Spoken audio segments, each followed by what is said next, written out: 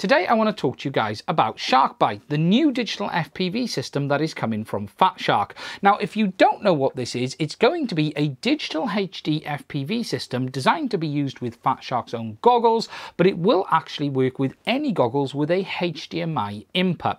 Now, Fat Shark have released an update on the progress of this system today, and I'm just going to walk you guys through that, give you just an update on where it's at, because it won't be too long now before this product ends up in the hands of beta testers, but then actually be available for sale.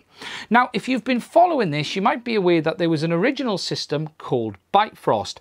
It really was a early release beta product, and they sent it out to people, and some people bought it, and the idea was for people to give their feedback on it. Fat Shark have taken that on board, and they've made a lot of changes and moved that into this new system called Shark Byte. The new system has some big improvements over the original one, and that is as follows. There is an all new digital HD FPV camera. Byte Frost was actually using an analog HD camera to connect it to the transmitter or the VTX. However, Fat Shark have gone back to using a proper all-new designed digital camera with this model. There is then an all-new designed VTX. This is smaller than what we saw on Byte Frost and overall has had a number of improvements. Finally, you then have the receiver, and this has changed from being a display with built-in antennas to a small module that mounts on the front of the goggles. Now, when I say small, you do need to take that into context because it is something that does bolt onto the front. It has built-in antennas and it has a HDMI output as well.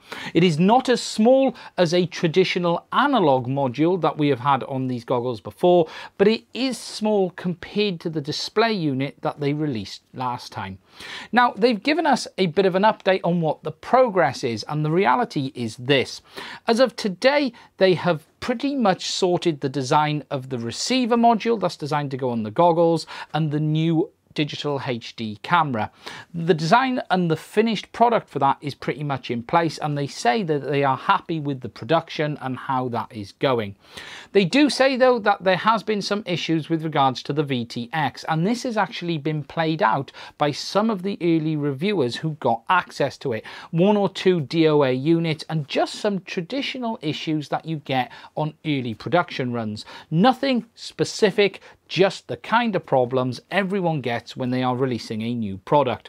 So what they are saying today is that they are hoping to get early units into the hands of early users in October.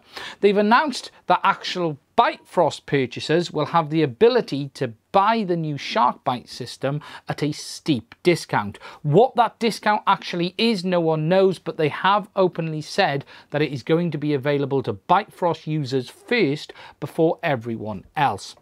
Then, as that gets progressed further and people continue to provide feedback, and really the design of the VTX gets improved and the firmware gets improved, they will then move it towards full production.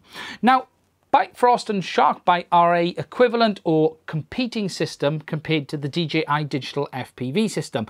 The systems are quite different though in the way they work. For instance, the DJI system uses more of a traditional compression type of signal, whereas the Shark Byte system and the Shark Byte and Byte Frost were using more of an uncompressed digital FPV system. And the big differences between them is Shark Byte has fixed latency, whereas DJI has variable latency.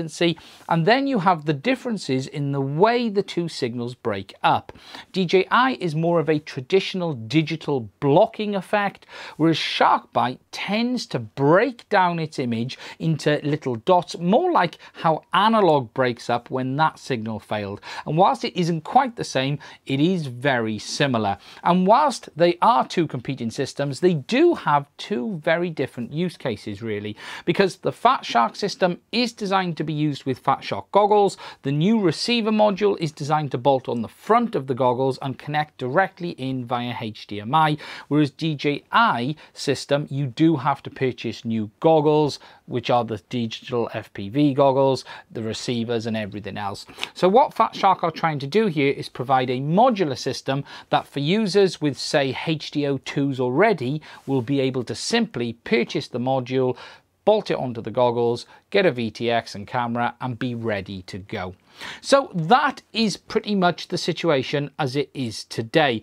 The units should be heading into early users' hands in October. There is a review on the Shark Byte system already, or what I should really call an overview, because it isn't a full-scale review and they're giving you an early look at it.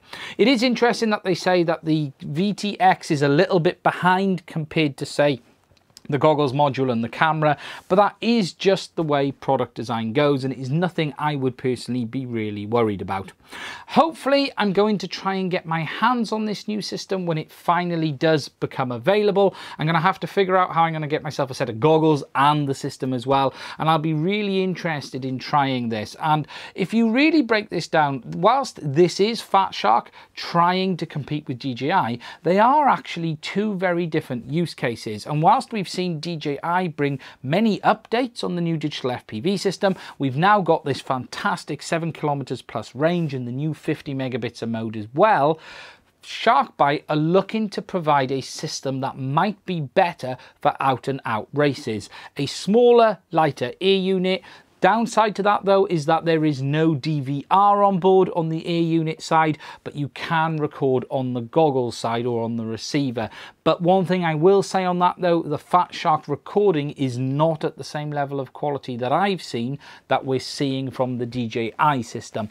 But if you are looking for a system that is all out designed to work with Fat Shark goggles, or you want to be able to use it with your existing goggles with HDMI input, and you're after something with a very low fixed latency and a smaller air unit, the Shark Byte system might be the one for you. Today, there is no idea on pricing on this. We have no idea the price of the modules or the goggles end. We'll have to wait and see how that goes. Hopefully in October, a bit more information will be released as you see the early adopters of Byte Frost get their hands on it and actually then share that with everyone as well. That's it for this video. I hope the update has been useful. If you have found it useful, please do consider hitting that subscribe button and don't forget to hit the little bell as well. This is my main channel where I do put out content. I also go live on my new second channel on a Sunday night UK time, 10 PM, which is about 5 PM Eastern. That is a separate channel that I use for live streams. There is a link to that one in the description of this video as well. Please do check out that one and hit the subscribe button there too. And that is pretty much it for this one. When there is more news, I will put out another video, and hopefully when we get some more content on Shark Byte, I will share that with you guys as well.